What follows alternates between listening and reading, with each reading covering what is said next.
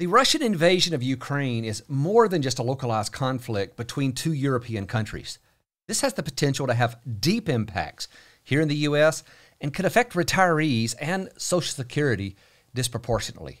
In today's video, I'm going to break this down and tell you what to watch for as this continues to unfold. But before we get into it, if you're new here, be sure to subscribe and hit that notifications bell.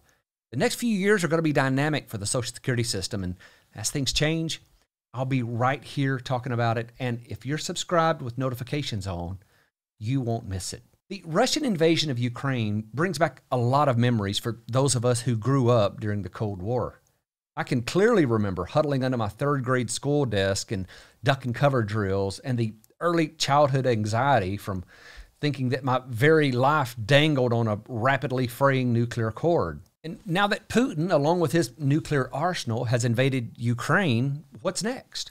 Is he going to continue to try to rebuild the Soviet empire to its former glory and take back over the Baltic states? Those states are members of NATO, and that may pull the U.S. into the conflict in a much larger way than economic sanctions. That's a very real threat, but the stock market has largely shrugged this off.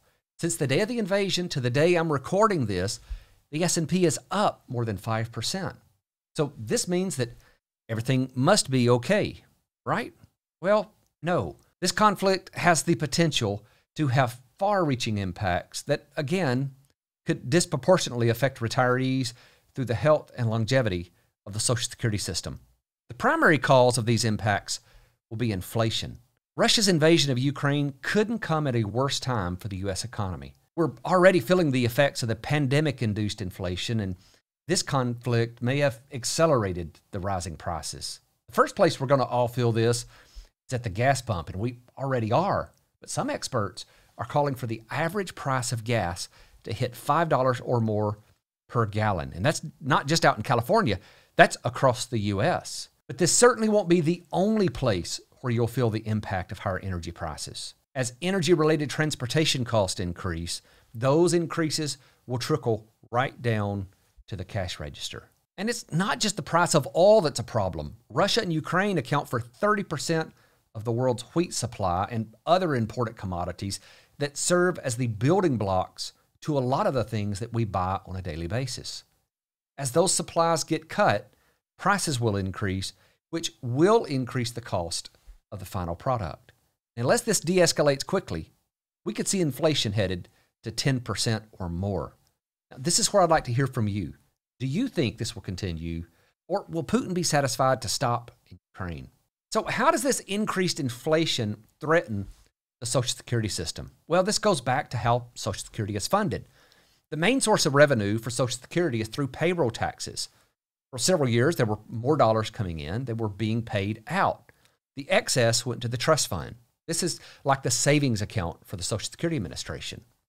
Now there isn't enough coming in through payroll taxes, and a part of every payment is coming from the trust fund.